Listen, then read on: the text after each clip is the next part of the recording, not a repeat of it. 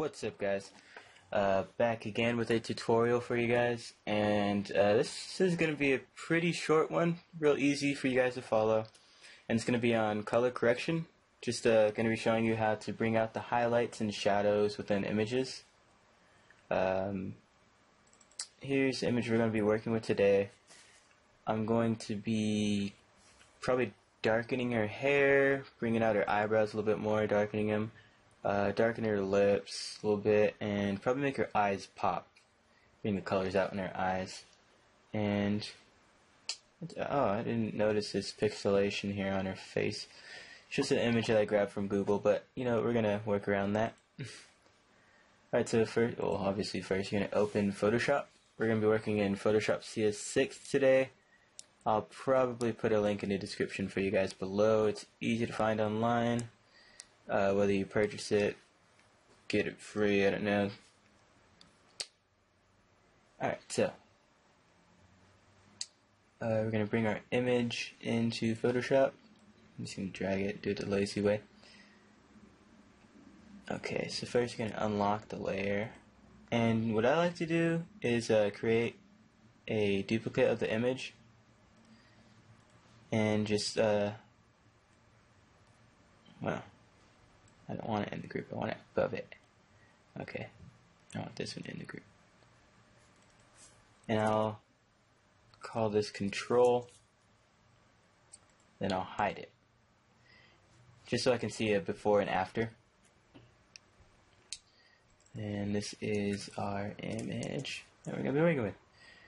Okay, so first, the tools I am going to be using are called adjustment layers. They're down here on this symbol. It looks kind of like a yin-yang type looking thing. And today we're going to be using the brightness and contrast tool. And let's see what else we're going to need. Probably hue and saturation. And what else should I drag in there? That's probably all we need. Probably vibrance. Bring vibrance in there. Alright, now what these are adjustment layers. We're able to adjust, obviously, the vibrance, hue, saturation, brightness, contrast, and color balance, black and white, whatever you want to, other type of layer that you want to select.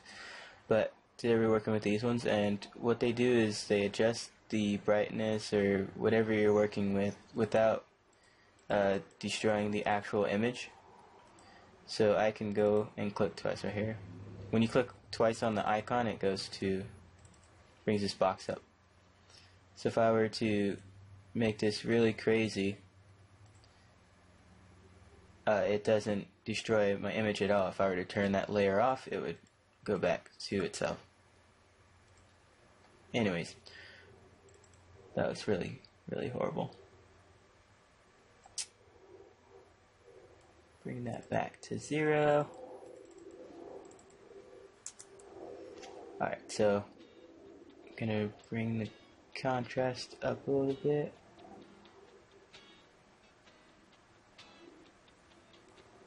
And probably the brightness down.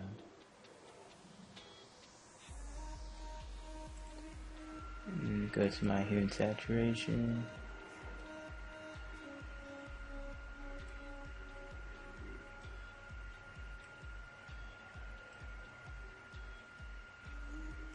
And sometimes just the littlest tweaks make, you know, that much of a difference.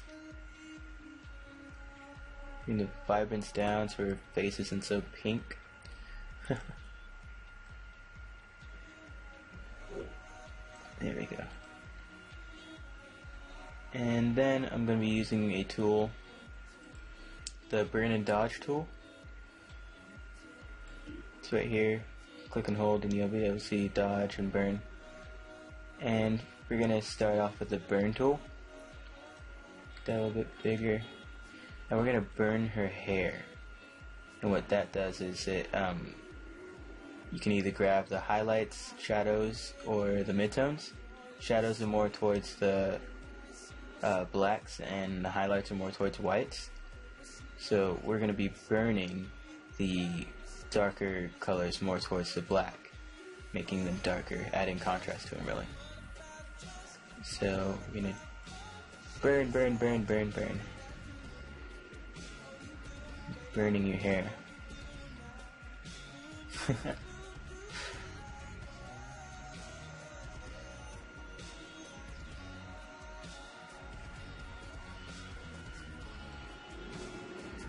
Alright, and I'm also going to go ahead and grab her eyebrows.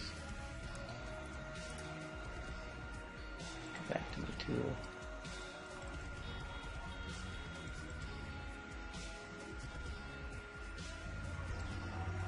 I can't even see the other eyebrow. Alright. Keep it there. And then we're going to use our dodge tool to make her eyes pop out a little bit more. And I'm going to be grabbing the midtones.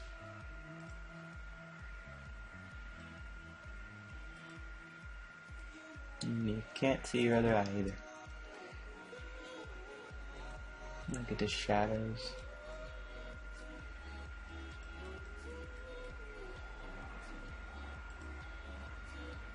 And I'll probably leave the highlights a little bit. And then we're going to come down to her lips, and we're going to burn those as well. And get the midtones of them. It's kind of like I'm putting lipstick on her.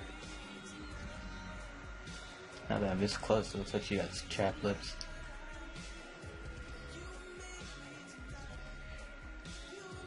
Whenever I'm fixing blemishes on people's faces or things like that, I mean, it's pretty awkward, you know, zooming into your friend's face this close.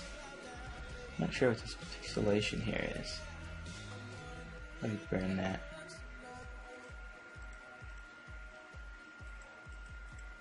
Looks like she had like a weird rash or something.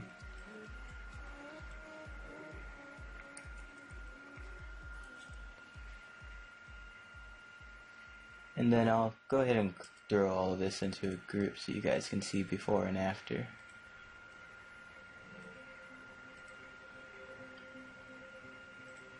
Press Control on top. Alright, so here's before, and here is after.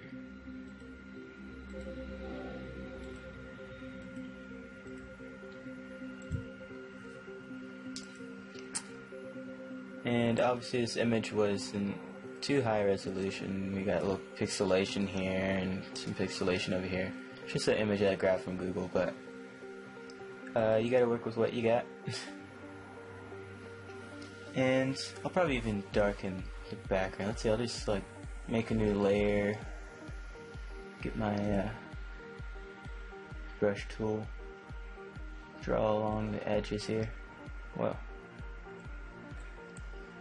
And I'm just going to lower the opacity of that. There we go.